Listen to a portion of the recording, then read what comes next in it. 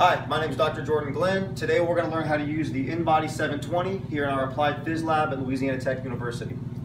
The first thing that we have to know is that whenever we turn on the InBody, it takes a few minutes to warm up, sometimes 10 to 15 minutes. So it's really important if you're going to be doing any kind of testing or classwork or anything like that, that you're in here with enough time to prepare to allow it to actually warm up. For the purposes of the demonstration, we've already turned it on, got it warmed up for you, but I'll show you where the switch would be. If coming in, the switch is right up here on the upper right hand side, a little black switch right there. All you have to do is flip it, it'll turn on. This is what the screen will look like. So whenever you turn it on, normally you'll see a red bar going across the screen, which will show you that it's loading. Once you see this screen right here, this will know that it's all ready to go, we're ready to calibrate. Or not calibrate, but we're ready to actually measure. So if we look at our subject, the first thing we have to do is have our subject take off their shoes and socks. They have to be barefoot for this analysis to work. So we'll have them take off their shoes, take off their socks. And since he has pants on, we'll have him roll the bottom of his pants up a little bit. If they're in shorts, you don't have to worry about this. So that way he's not stepping on it. And we'll have him come over, and the first thing we need to do is just have him step on. Once he steps on, it will start to automatically calibrate his weight or measure his weight, as we see right here. After it measures his weight, it'll ask us for the rest of the information. The ID number can be anything you want it to be. So for the purpose of here, we can call it whatever we want. Let's see. 1, 2, 3. We'll call it 0, 1, 2, 3, 4, 5. And I see as I wait a second, it automatically will jump to the next number. This will be our ID. Next, we'll move to age. He's 22 years old. We'll enter that in. His height, he's 6 feet tall, so 6 feet 0 inches. We'll move that over again. He's a male. For this, we see an M and an F button. We want to make sure that we are hitting the proper button for the proper sex, so male. And then we've already measured his weight. So now that we have that information in, we hit enter. Once we hit enter, this screen will pop up and it will show you how to measure. On the handles where the participant will be grabbing, you will see a thumb mark and a place for the palm of the hand. They will grab it like so, thumb on the actual, make sure they're covering the metal pieces.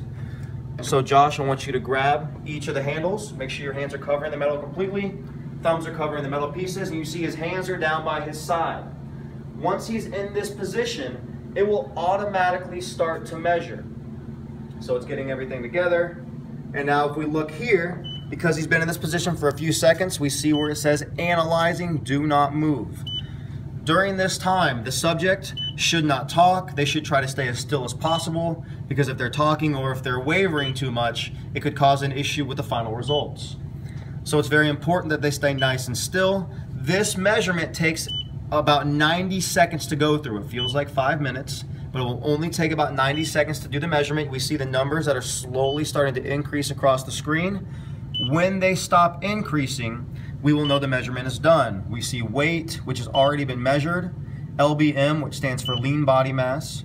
We see body fat, we see BMI, and we see percent body fat percentage right here. And down here, it'll give you all the explanations for each of those individual variables. So again, we're waiting a few more seconds. The measurement will go through. Things that are very important to keep in mind whenever we're working with the InBody 720 is that if there are, especially since we're working with the feet, sometimes sweat and lotions can become an issue. We have alcohol swabs that we use to make sure we clean the apparatus between each measurement. We'll go over that when it's all done. But whenever the measurement is complete, which will happen in just a few seconds, the nice thing is that the InBody is automatically connected to the printer, and the results will automatically print out without having to do any other steps. So we wait a few more seconds here for the analysis to finish. Just about there. Very good. Now the measurement is complete. We hear a nice little dinging sound that shows everything is done. We have them place the handhelds back on the hooks, so that way they're nice and safe. We have them step off.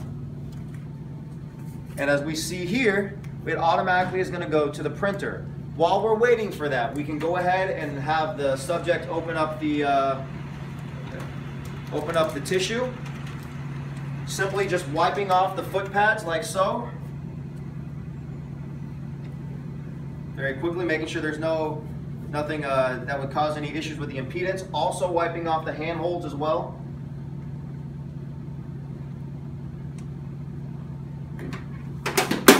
Don't do that.